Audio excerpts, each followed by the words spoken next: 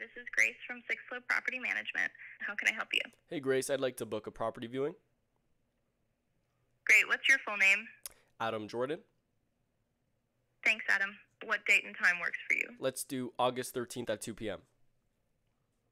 All set. Booking you for August 13th at 2 p.m. at 123 SixFlow Road. You're booked. Have a great day. Thanks.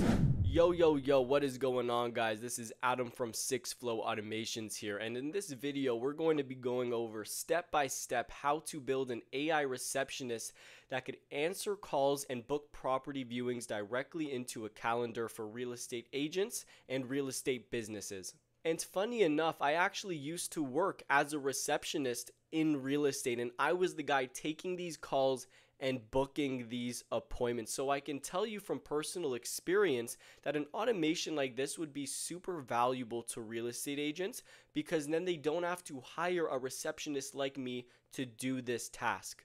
So whether you're looking to build this automation for yourself, or you're looking to build this automation and sell it to real estate businesses or real estate agents, then this video is for you. If that sounds good and you're ready to hop right into the tutorial, be sure to like the video, subscribe, and let's get on into it.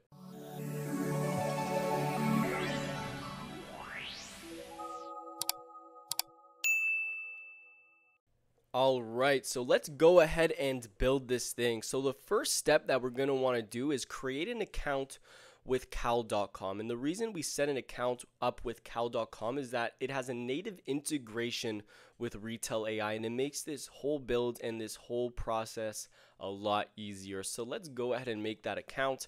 I already have an account, so I'm just going to sign in, but for you guys, you're going to want to go ahead and create an account. Ideally, you can sign it in with your Google account, and then that way when you add your Google Calendar, it is already associated with the Google accounts you used to sign into Cal.com. Alright, so we are in Cal.com, and what we're going to want to do is create an event. So we want to be on the events type tab. As you can see here on the left side, we're going to want to go to an event.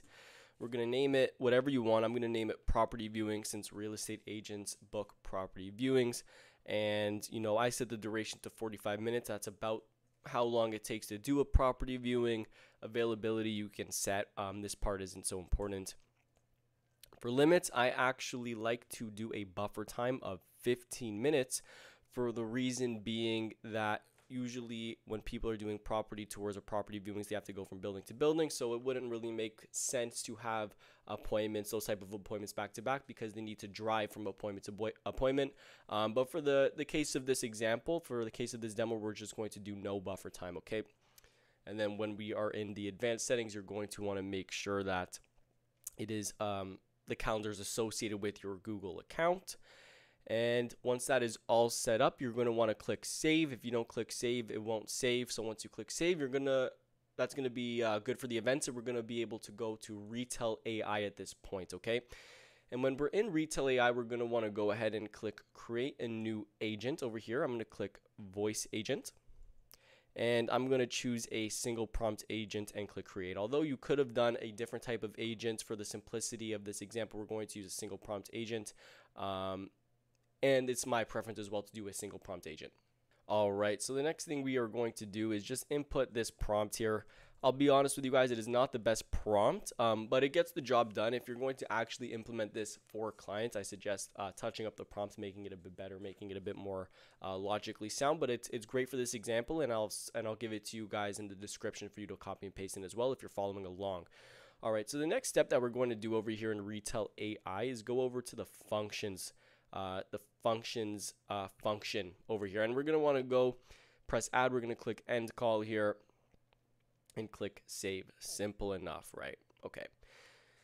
The next thing that we're going to do is we're going to add the check calendar availability function over here. We're going to want to click that, and then as you can see over here, we're going to have to enter the API key from Cal.com and then the event type ID from Cal.com. So to do that, also this time zone is wrong, so I'm going to go ahead and fix that. But anyways, to get the API key from Cal.com, we're going to want to go back into Cal.com right here. And then we're going to want to go to settings at the bottom here, as you can see. So we're going to want to click settings. And then we're going to go over to API keys. And then we can go ahead and add an API key. You can name it whatever you want to. click save. Copy that to your keyboard. Let's go back into Retell AI and copy and paste that API key in. And then as you can see, we need to input an event type ID. So to get the event type ID, what we're going to want to do is go back into cal.com. We're going to want to go to that event that we had just created, and we're going to want to click the 7-digit number up here in the URL. We're going to want to copy that, and we're going to paste that into the event type ID over here in Retell AI, okay? Then we can go ahead and click save, and then we're going to do the exact same thing for this third function where it says book on the calendar with cal.com. So we're going to have to enter the same API key in and the same event ID in. So let's go ahead and do that, okay? All right, so after you save that, the next thing that we have to do is assign a phone number to this agent, right? So what we're going to do is we're going to want to click publish over here at the top right. And then what we're going to want to do is assign an inbound phone number. So you can want to click inbound phone number and then go ahead and add the phone number that you had bought from Retell AI. And if you haven't bought a phone number yet, not to worry, we have a video on this channel made by Noah walking you through step by step how to purchase a phone number with Twilio or with SIP trunking and be able to assign the phone number to one of your voice agents. So go ahead and click the card at the top of this screen if you want to go check that out. Otherwise, if you do have the phone number, go ahead and assign it to this voice agent using this method here. Perfect. So now we had just published this voice agent that is now integrated with cal.com via these functions. And let's go ahead and test this out real quick. Hi, this is Grace from SixFlow Property Management. How can I help you? Hey Grace, I'd like to book a property viewing. Great. What's your full name? Adam Jordan. Thanks, Adam. What date and time works for you? Let's do August 13th at 2 p.m. All set. Booking you for August 13th at 2 p.m. at 123 SixFlow Road. You're booked. Have a great day. Thanks. I hope you guys got any value out of this video. If you did, I'd really appreciate it if you like, comment, and subscribe. And I'm not going to waste any more of your time, guys. Have a good day and take care.